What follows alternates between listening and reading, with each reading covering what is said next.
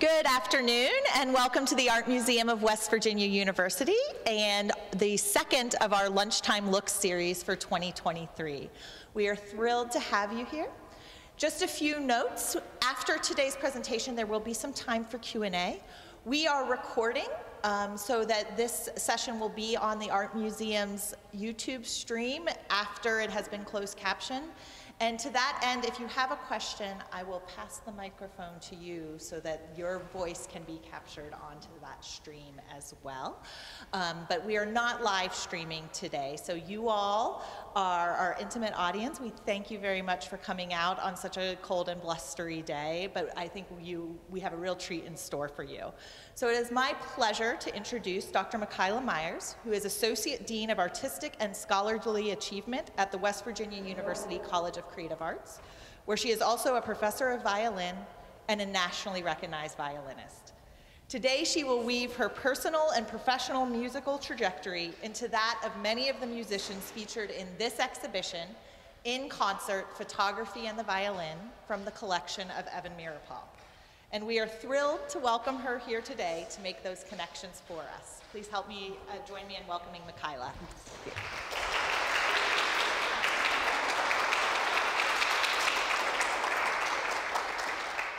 Thank you so much. Thank you, Heather, for all of your work in putting this presentation together, and to Jason, Zay, and Sierra for their technical expertise over here. So I feel like a kid in a candy shop. I mean, here we are just surrounded by all the great violinists and beautiful photographs of unknown violinists, of people who are holding violins in their photos just because it's a cool thing to do, as we all know. And so we're just going to dive right in, and what we have for you today is we'll be talking about a number of photographs that either I'll show here or are hanging in the exhibition. We've made reproductions of them, and we'll be passing them around so you can see them up close. You can put your fingers all over them, okay? They are not the originals that we're passing around, so you can feel comfortable doing that. So the first thing I want to do is dive into a photograph that is right over here of the violinist Carl Flesch. So we'll start passing this around. Thank you, Heather. So Carl Flesch is a very famous violinist. This photograph was taken in 1910. Even though he was born in Hungary, he was really known as a German violinist because most of his career took place in Germany. And while he was really very, very famous as a performer and as a teacher during his time, I know that some of the violin students here today will recognize and fear this book right here, which is the Carl Flesch scale system. And so we violinists refer to this as a pound of flesh.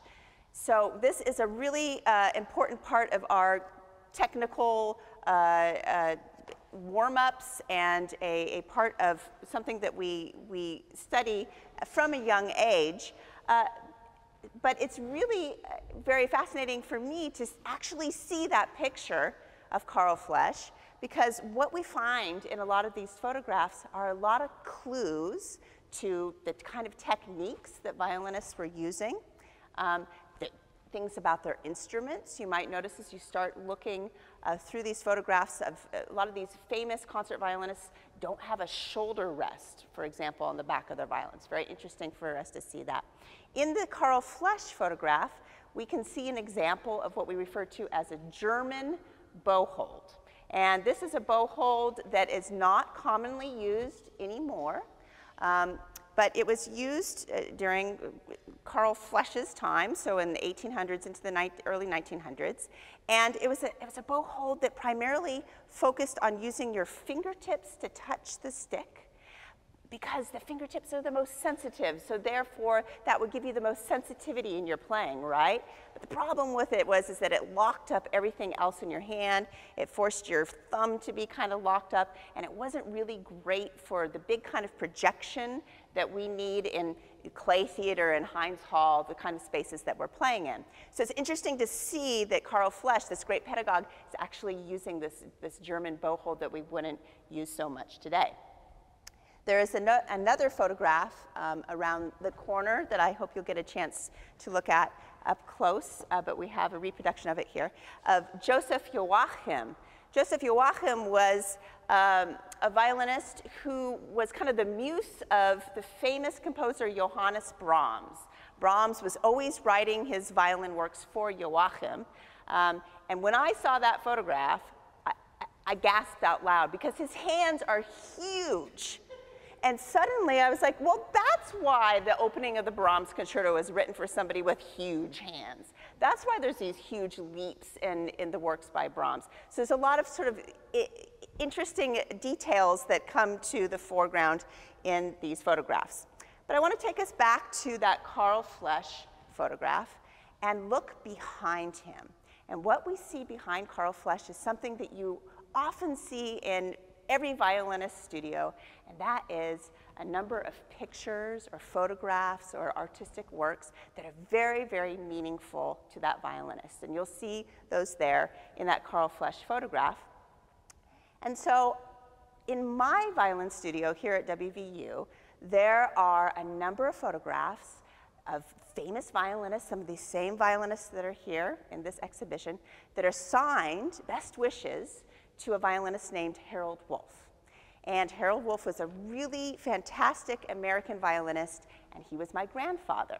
And so this is why I have these photographs. And so I'm bringing some of these photographs to you here today to share with you and connect up with photographs that are here in the exhibition. So my grandfather, Harold Wolff, was born in the United States to Polish-Jewish immigrants in California. He showed talent on the violin from a very young age. And when he was maybe about 9, 10 years old, a famous violinist named Ephraim Zimbalist was in Los Angeles and heard my grandfather play and said to his parents, he's got great talent. He needs to come study with me at Curtis, at the Curtis Institute in Philadelphia. So his parents said, okay, we got to move to Philadelphia. He has great talent. He's got to go to Curtis. And so he did that, and he started having his lessons at the Curtis Institute. And it soon became clear that it was maybe going to be even a better situation for him to be studying at Juilliard. And so his parents uprooted again and moved to New York City. But first he had to play his audition for Juilliard. So here's the thing about my grandfather. Even when he was grown up, he was only about 5'2", but he had a huge personality. And he had, shall we say, a lot of confidence. Like a lot of violinists, he might have had kind of a big ego. We just have to have it, right, to be able to play this little thing and think that people want to listen to that. So he has a big personality, very funny, a lot of fun. And so he told the story of his audition at Juilliard when he was 14 years old. He walked into this room where some of the day's most highly regarded violinists were sitting there. And they said to him, Mr. Wolff, what concerto would you like to play for us today? And he said, what concerto do you want me to play for you today? And he truly was prepared. I mean, he was really a child prodigy. He was ready to play Tchaikovsky concerto and Sibelius concerto and Mendelssohn and all of those things. And so it was a successful audition. He received the New York Philharmonic a scholarship to attend Juilliard, and so he started his studies there. And so he was really on a trajectory to have probably a career as a soloist, certainly as a concertmaster. And as he was finishing up in Juilliard, he won his first concertmaster position. And this was with the Columbia Symphony in Columbia, North Carolina. But right around this time, he was also playing on a radio show. And there was a young woman named Catherine who lived in a small town in Ohio, Lisbon, Ohio. She wasn't a musician, but she loved opera, she loved classical music, and she would tune into this radio show and hear this young violinist playing, and they started writing letters to each other. So his career is taking off, but so is World War II is happening, and my grandfather is drafted by the US Army to actually perform in an entertainment unit for the Army. But also he had to be serving in fighting as well. So he had a little bit of time while he was on leave, while he was in basic training. in Tennessee, and apparently he and Catherine met up in Pittsburgh. My mom was made in Pittsburgh. So yes, that's what happened. They got married. She was pregnant. Here is a kind of a love letter photograph that he sent to Catherine. You might be able to see the signature up here. Again, this reproduction, it's fine. Go ahead and touch it. It's a really wild photograph. It shows my grandfather with his arms way up here, and he's out in the woods in Tennessee rehearsing with the Army band before they deploy. And he sent this picture to Catherine. It's one little photograph that I forgot to share here. Of course, before he's drafted and as he's starting his career as a concertmaster, here is one of his professional pictures. You'll notice that it is very similar to the photographs are in here with the sort of the violin held up high and the serious look on the face. Okay, so at this time, what violin is he playing?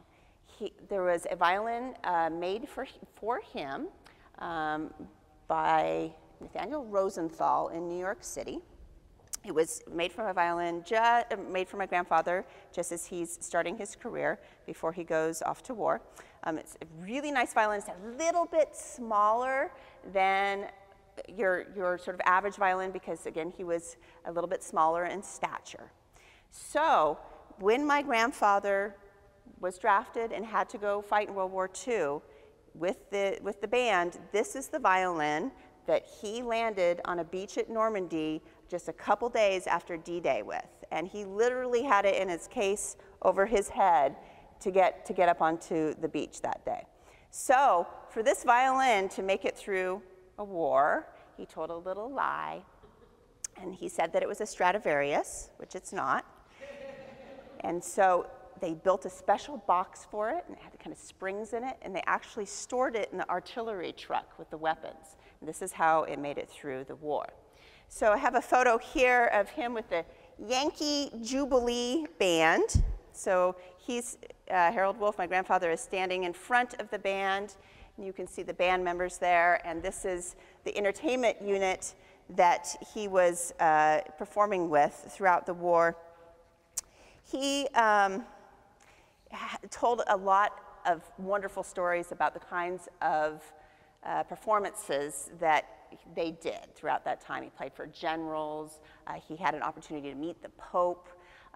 He didn't, I think, like a lot of people from World War II, he really didn't talk about the fighting. We know that he was stuck for a while at the Battle of the Bulge, that was something that happened. So we just kind of hear these stories. We know that this was the violin that was played. And we know that even today, there are the military bands are a really crucial part of our military system of keeping people happy and uplifted. And at this time, there was a great comedian named Jack Benny. And he was, so Jack Benny is a wonderful comedian, but he also happened to be a fantastic violinist. He played that down. He acted like he was not a fantastic violinist. He was a very good violinist.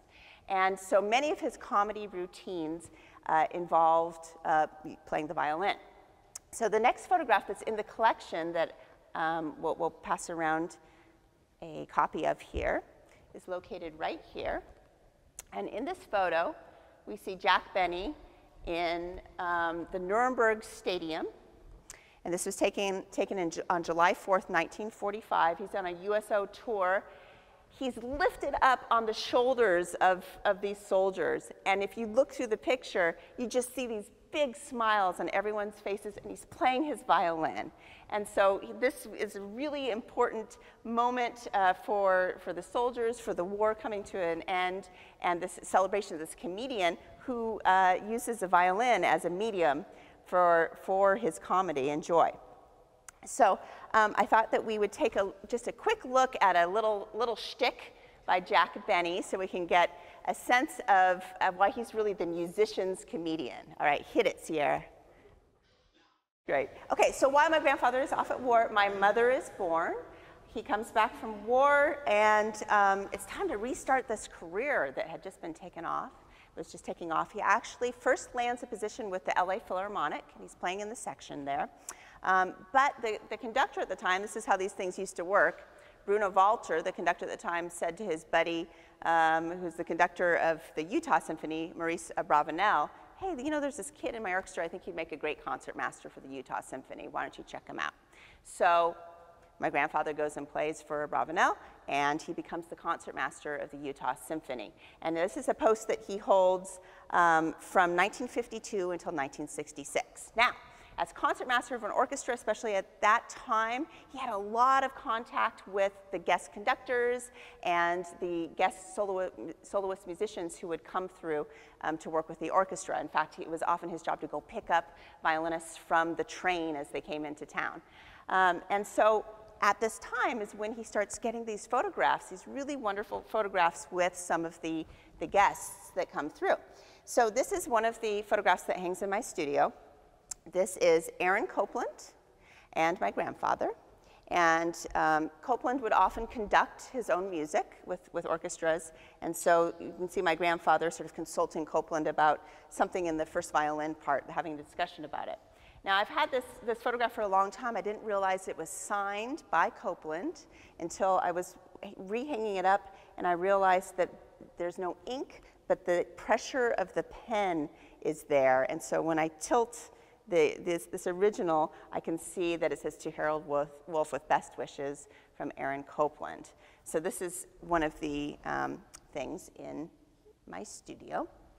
This next one, of course, is very special. So this is Jack Benny and my grandfather rehearsing. So here we have Jack Benny.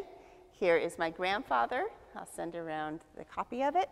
So of course, my mom luckily knows all these stories and is able to talk very specifically about what is happening. And so she was telling me what was actually happening in this picture. This is a rehearsal. And Jack Benny was a great supporter of symphony orchestras. And so he had a certain kind of shtick and show that he would do, and he would travel around and do with orchestras. And the particular shtick was that he would be playing solo with the orchestra, and he would be having trouble with a passage, and the concertmaster would stand up and kind of show him how it's done, and that Jack Benny would storm off the stage, and that was the shtick. And then the concert would end with Jack Benny and the concertmaster playing the Bach double together. So I love this picture. I look at it every day because my grandfather's just cracking up. He's having so much fun. And I think these are the moments in his musical life that were just very, very special for him. So, as he's concertmaster of Utah Symphony, he realizes he needs to get a better violin. So the Rosenthal is good, but everybody's playing Strads these days, and maybe it's time for him to do that as well. So my mom said that one day she came home, and he had 2 Stradivarius violins and a Bergunzi. Now, Stradivarius was probably, he's considered really the greatest violin maker of all time. And he was making violins in what we call the golden era of violin making in Cremona, Italy, and it was through the 1700s is that time. So Carlo Bergunzi Jr. Is making violins in Cremona at the very end of that golden era. And so he had these 2 Strads, and he had this Bergunzi, and he was trying to figure out which one he liked the best. And so he told my mom, will you go outside and go down to the end of the driveway, and I'm going to play each one, and you tell me which one projects the furthest. And it was the Bergunzi was the one that was always projecting the furthest. So in the end, he decided to get the Bergunzi. So he started playing this violin. So this violin, to put it in perspective, was made in 1797. This is around the time that Beethoven is working on his first symphony. This is when this violin was made. Okay. So, now, it's time to talk. We talked about the great violins. It's time to talk about the greatest violinist of that time. And his name is Jascha Heifetz. And there are a number of Heifetz photographs in here. So, Heifetz was a Russian violinist who immigrated to the United States pretty early in his career. He was a violinist who played at a level that had really never been heard. There were other great violinists, of course, Fritz Kreisler, Nathan Milstein, Misha Elman, people who were just playing beautifully, but nobody had played with this kind of perfection, this kind of electric vibrato, the speed, and with a real attitude, too. Heifetz was famous for just not moving at all. Everything just happened here. He held the violin up high. He was known as not a very nice guy. It didn't really matter because he was really the greatest violinist. So there's a famous story about Heifetz from his Carnegie Hall debut, which he made in 1917. And the story goes that another famous violinist of the time, Misha Elman, was sitting there next to his friend, who was a pianist, Leopold Godowsky. And Elman leaned over to Godowsky and he said, "Is it hot in here?" And Godowsky said, "Not for pianists." Okay. So I want to direct our attention to some really amazing photographs that are here, and we can look straight down the hallway here, and I will pass these to you as well. On the left is the Heifetz photograph, and on the right is Yehudi Menuhin. So Heifetz and Yehudi Menuhin. We'll talk a little bit more about Menuhin in a little bit. So now, right behind Dr. Schwartz, I'm going to have everybody turn around there. Yes, so right behind her are 3 fantastic photographs by Irving Penn. So Dr. Schwartz will point to the first one is Fritz Kreisler. To the left, there. In the middle is Jascha Heifetz. And to the right, Yehudi Menuhin. And this is this very distinctive photograph of Irving Penn. He had this setup of putting people in the corner. You kind of think like, nobody puts Jascha Heifetz in the corner, well, Irving Penn does. So those are really interesting photographs to take a look at. So Heifetz, oh, and let me pass those around. You guys can take a look at those. Okay, so here are our reproductions of our Irving Penn. Okay. We have Fritz Kreisler, the great Austrian violinist, Jascha Heifetz, and Yehudi Menuhin is an American violinist. So Heifetz is looming large, and he comes to play solo with the Utah Symphony. And my grandfather gets a chance to not only talk to him, but he says, "Hey, do you want to try the Bergunzi?" And Heifetz said, "Sure," and he handed over his Guarneri del Gesù, and they tried each other's violins. And Heifetz really liked the Bergunzi, is what my grandfather told me. So after this interaction, of course, my grandfather was able to get a signed photograph by Jascha Heifetz to Harold Wolff with best wishes, Jascha Heifetz. My violin students know in the past when they've had a really good lesson that they get to have their picture taken with Heifetz, and that's a big deal. We post it to Instagram for everybody to see. All right, so remember that it was Misha Elman who said, "Is it hot in here?" at Heifetz's debut. Well, Misha Elman came to play with the Utah Symphony. And as was kind of tradition, the concertmaster and his wife would take the soloist out afterwards. But on this night, they needed to make a quick stop at my grandfather's house. Misha Elman hated Jascha Heifetz. I'm sure the fact that this story was circulating about it's hot in here did not help the fact that also his career was a little bit sidelined by there's this big shining star from the same studio in Russia, from Leopold Auer's studio, and here is the big shot. So my grandparents had that signed Jascha Heifetz picture prominently displayed in their living room. And my grandmother realized this. And so as they were pulling up to the house, she said, "Oh, Mr. Elman, you know, our dog sometimes has a little bit of accident. Will you just stay here for a moment? I'm going to run inside and just make sure everything's okay, and then you can come in." And she ran inside, and she took the Heifetz photo, she stuck it in a drawer, and she put it away. So Elman comes in. He's looking around. Of course, there's all these other kinds of photographs. Looking, and he says, "I notice you don't have a picture of me." And so, now fortunately, we can't find this one. We do know that we did have a Misha Elman signed photograph, so he made sure that she had that. So as my grandfather was finishing his career with the Utah Symphony, he then moved on to, he was concertmaster of Alabama Symphony, and then San Diego Symphony, and then finally in the early 1970s, settled into really what was a big part of his career and the final part of his career, which was playing the Hollywood movie soundtracks in LA. So his very first movie that he recorded was The Godfather. And he also did the Die Hard movies. He did Pretty Woman, Indiana Jones, Back to the Future. And what's very interesting about how residuals work, so the payment from these movies, is that when my grandfather passed away, he passed away just a little over 10 years ago, and the residuals went on to my grandmother. When she passed away, they have gone on to my mom. So every July, my mom gets this printout of all the movies and TV shows and soundtracks that my grandfather played on, where they streamed, how much each one made, and she gets a check. And she calls me up and she'll say, Julia Roberts is taking us to Nordstrom's this year. Bruce Willis is taking us on a trip. So it's very interesting that to this day that is a real living legacy of his time there. So I was born in 1975 in Portland, Oregon.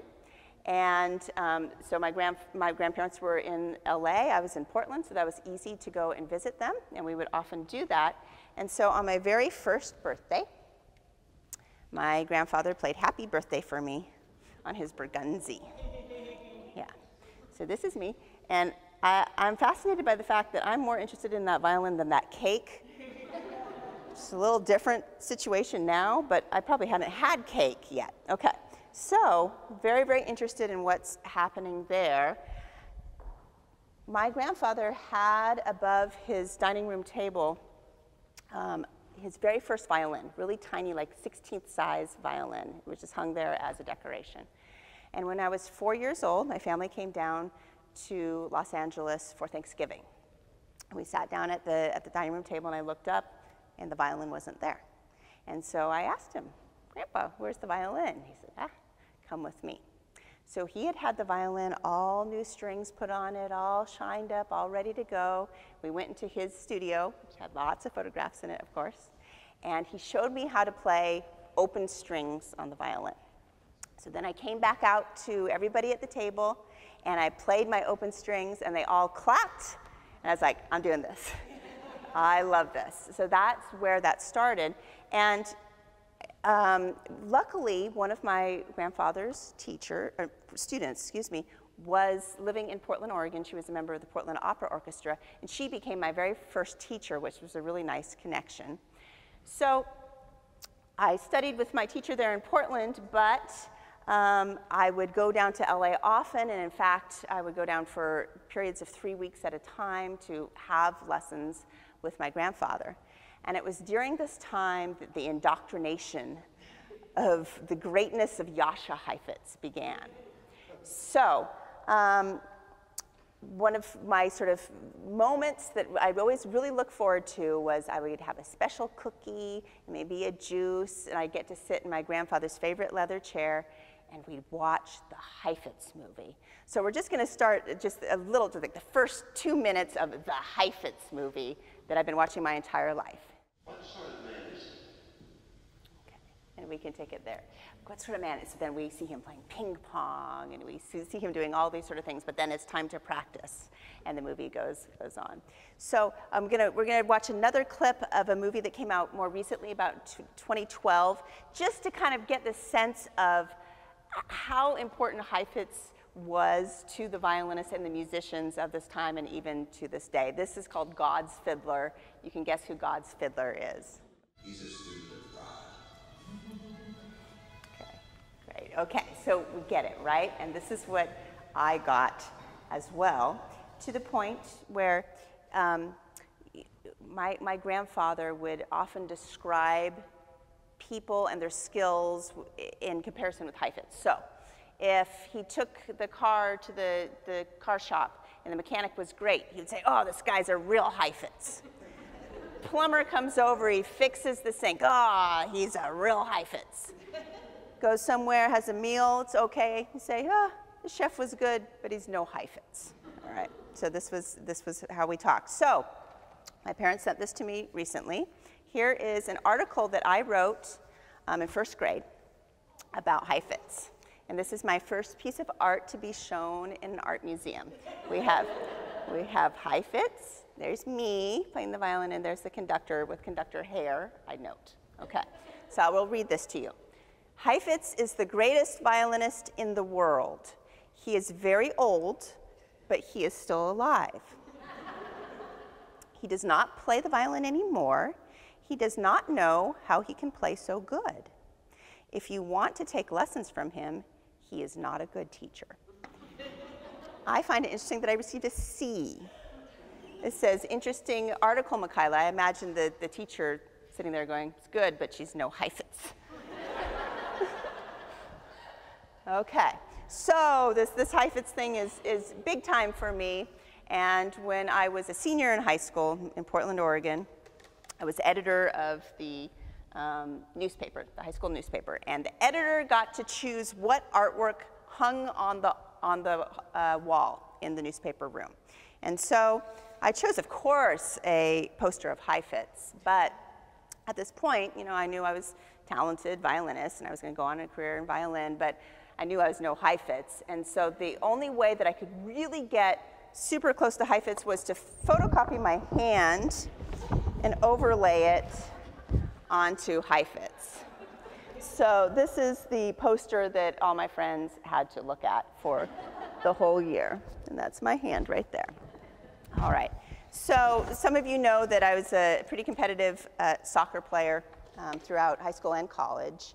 And those teammates who wished to go with me before a game had to listen to Heifetz to get pumped up on the way to the soccer game. So I want to play just a little bit of really my favorite recording that Heifetz made. You have to understand, at this time, you know, there's not all this kind of splicing and recordings that we can do now. When he played, that's what was recorded, and it was 1 or 2 takes, that was it. And so this sort of level of perfection is really, really incredible. Okay, so we're going to listen to just the beginning of the 3rd movement of the Sibelius Violin Concerto by Heifetz playing. Does that make you want to run through a wall? That will get you ready to go. Okay, so we've been talking, of course, a lot about the Russian school of violin playing. Jascha Heifetz was from the teacher Leopold Auer. Of course, we refer to schools like geographically and sort of musical ideas that flow through them in this violin world. Another very, very important school, violin school, was the Franco-Belgian school. And this is really epitomized by the great violinist Eugene Izai, and was brought to the United States through 2 great teachers, Joseph Gingold and then the American violinist Louis Persinger. And as I was looking at where to study for college, I was very, very taken by this Franco-Belgian school of playing. Really a lot of emphasis on tone, use of vibrato, maybe not so much technical fireworks in your face, but maybe more of an emphasis on the musicality, not that they're separate or that one is less important than the other. So I was very, very drawn to studying with a teacher at Oberlin named Almeida Vamos, who had studied with Louis Persinger. And then for graduate school, I was interested and ended up studying with a really fine violinist at that time named Friedel Lack, who was also from this Franco-Belgian violin school. Now, Friedel Lack was in her career really at the same time as my grandfather was, same sort of ages. And my mom has a really fond memory of Friedel Lack when Ms. Lack came to play with the Utah Symphony. And Ms. Lack always wore a beautiful velvet gown to perform in. And my mom remembers after the concert that Friedel Lack was in the back seat of the car. They were going to go to whatever party was happening. And that my mom, when she was about 9 years old, she crawled into the back seat and she said, there was Ms. Lack with this beautiful red velvet gown that was just kind of flowing over to the seat. And she just gave my mom a big hug and snuggled her in. And my mom said she just smelled so good and she just looked so beautiful. She had this really wonderful memory of her. And so it was really kind of exciting that it ended up that this was the teacher that I wanted to study with for my master's and my doctorate. And then when I was first coming through the exhibit a couple weeks ago and looking at all the pictures, lo and behold, right down there is a picture where Todd is of my teacher, Friedel Lack. And so this is, of course, what she looked like when my mom was getting to snuggle into her velvet dress in the back of the car. She was beautiful. She looked like Snow White. I was studying with her when she was in her 80s. She was just an incredible teacher. So, of course, my grandfather knew Ms. Lack. They knew each other and had been friends over the years. And so for my master's recital, I invited my grandfather to come perform with me, and we played the Bach double together on my master's recital. And so this is a picture that lives in my violin case, and here's a picture of it. So this is me after my master's recital, this is Ms. Lack, and this is my grandfather. And so that was just a really wonderful coming together of those moments. Okay, so finally, I'm going to show you my prize photograph. Those are all prized, but it's my prize photograph. All right, so going back to high school, my grandfather had, about in 8th grade, taught me a piece that we have favorite pieces. We don't have a favorite piece, but for me, this was the first piece that really connected me to everything the violin could do. There was rich sonorities to it. It went high. There was double stops. There was fast notes. There was the use of rubato, which is a way that we play with time. And you may feel that things are getting more exciting or kind of calming down, and it's our magic as musicians that we can play with your perception of time through rubato. And this piece was by a composer who ended up settling in Oregon, and his name's Ernest Bloch. So this was a very important composer to us. Those of us who grew up in Oregon, we would take field trips out to his house on the coast and look where Bloch used to live. And the piece that I was taught is called Nigun, and it is the second in a set of 3 movements that are 3 pieces from Hasidic life. So exploring, each piece is exploring a little piece of Hasidic life. And this Nigun means improvisation. So I learned this piece. I really loved playing it. And in my high school English class, we were reading the book The Chosen by Chaim Potok, about a young man's a Jewish young man's experience in Brooklyn, and we had to do a final project. So I asked my teacher, you know, I learned this piece, I love to play it, could I play the Nigun and just kind of connect the book and the piece as a final project? She said, sure. She said, actually, I'd like to invite a friend to that performance, if you don't mind. So her friend came, and it turned out that the friend was the granddaughter of Ernest Bloch, the composer of the piece. So I performed the piece, and after I was done, she presented me with this photograph. This is a photograph of Yehudi Menuhin. Remember, he's down there on the right, great American violinist connected through the Franco-Belgian tradition, taken by Ernest Bloch, who was also a really wonderful photographer in his time. And so this was a really special thing to receive for a performance that I was really happy to do. So to just finish today, I think we better hear some violin playing. Otherwise, you know, what's the point sitting around with all these violins? I thought I'm just going to play just the first page of the Nigun for you. So I'll play the piece that I played for Ernest Bloch's granddaughter. It's supposed to be with piano, but we don't have a piano here. But I'll just play this for you so you can hear it. And remember to turn off this mic here. Yeah. We could do the Jack Benny shtick. I could play it first on this one. And I'll play it on this one. When I get the choice, I play on the Benzi because it's a privilege every time.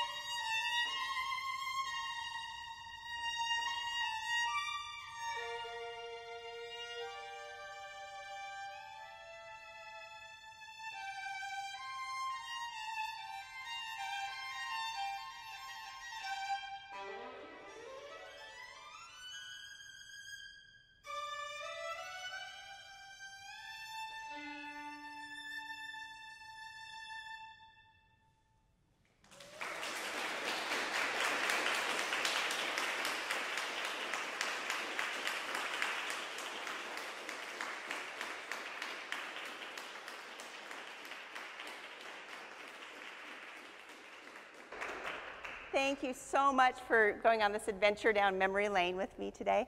And I'd love to take questions. Yes, so now if anyone has a question for Dr. Myers, I'm happy to bring you the microphone. Yes, Director Tabutis. Thank you, Mikylah. That was fantastic. Really enjoyed that. You brought the personal aspects of violins to the talk. You clearly have a lot of photographs of violins. So has seeing this exhibition or thinking about the role of photography and music changed any? I wonder if you could speak a little to that sort of the pictureness of it. Absolutely. So, you know, the biggest thing that has stood out to me was, what if Heifetz was around in the Instagram, TikTok era? Because what we see in these photographs of Heifetz specifically throughout the exhibit, and the one I have and in books, is that he really knew what he was doing in terms of publicizing the look of the violin. And there's a photograph kind of behind Todd on the gray wall that is probably the most kind of emulated violin photograph. And he's like this, right? And so this whole thing where we're always told, like, no droopy doors violins, you know, not like that, it really comes from this Heifetz stance. That's his thing. And so I think about, you know, sort of these pictures that are just kind of taken, but really they're posed. I mean, there's Irving Penn taking these photos. There's Heifetz wanting to pose for Irving Penn. So there's sort of the, that element of the importance of photography in publicity for these violinists in a way that I hadn't really thought about. Yeah. Anyone else? Yes.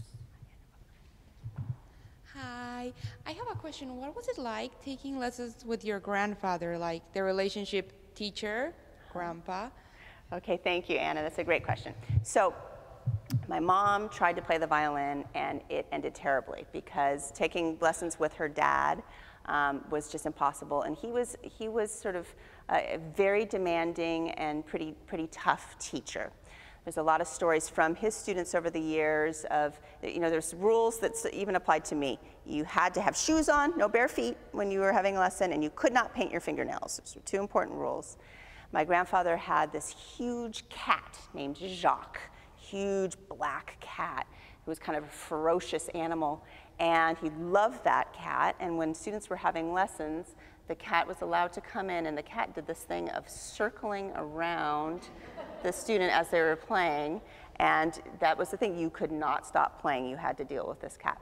He really had mellowed by the time that I had lessons with him. He used to say things like, you know, I'd be playing my Twinkle Twinkle Little Star, and he'd say, I'm going to wake you up at 3 a.m., and you better be able to play it by memory. But he never did, you know. And then as life went on, he sort of became my biggest fan.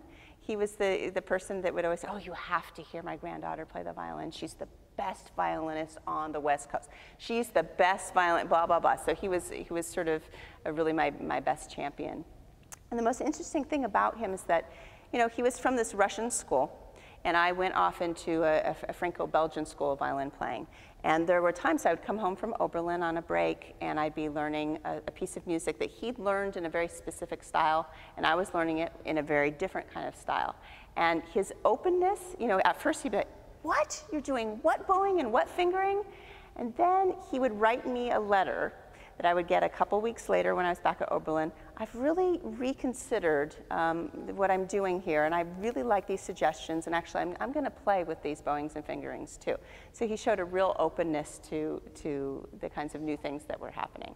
It was wonderful, yeah. So you became his time. Yes, that's right, yeah. The power of that instrument, it just brings tears of joy. Oh, I'm so glad. Are they making violins of that quality today? So this is the big thing, right? Why is it so good? What's the secret sauce? It's, of course, incredible craftsmanship. There's studies that are done on the wood that was used, and did it go through, it went through a freeze, and so it became denser than other wood that we might use today. Is it the varnish? There's all these kinds of things. So it's been analyzed every which way, but it's just really excellent craftsmanship. We heard Jack Benny say, I got the Stradivarius for $30,000. That's funny, right? Because you cannot get a Stradivarius violin today for under $1 million. It's just not possible. My mom said that she thinks that my grandfather paid $13,000 for this Bergunzi back at that time, which was a lot of money back at that time. And that my grandmother used to always point out and say, there's my house. So this is the big problem for violinists today, because violins are so expensive. To really get something that you can play professionally, you probably have to spend about $100,000 just to have something that you can play professionally. And so to be able to do that when you're a student and then you're trying to maybe look at buying a house or pay rent is very, very hard. But the good news is there are great modern violins, and they are expensive, a lot of the great ones, but if you can catch them right before they become famous, sort of like with artwork as well, before they appreciate in value, then it is possible to get an instrument that sounds really, really good. Yeah, good question. Any other questions for Dr. Myers? Okay, well, I want to just join one more time in expressing my gratitude. This was really a wonderful way to weave together all of the elements of this exhibition and also highlight the possibilities for interdisciplinary collaboration here at the College of Creative Arts and at West Virginia University. I'd like to invite you all. We will be back at it again on March 3rd. We'll be meeting in our lower gallery where Elizabeth Satterfield, who's the curator and educator at Arthur Dale Heritage, will be speaking about our Blanche Lizelle mural that hung in the Monongalia County Courthouse. This is, for those of you who've been friends of the museum for a long time, you know that this is one of our greatest hits, and we're really happy to have it on the wall again. And again, we're happy to have a community member, a WVU alum, and someone who's going to bring a unique and interdisciplinary perspective to the work talking about it. So that will be at noon on March 3rd. It's really easy. This 28-day month means that it's the same day next month. And we hope to see you there. But for now, please also just join me in congratulating and thanking Mikylah for this wonderful afternoon. Thank you.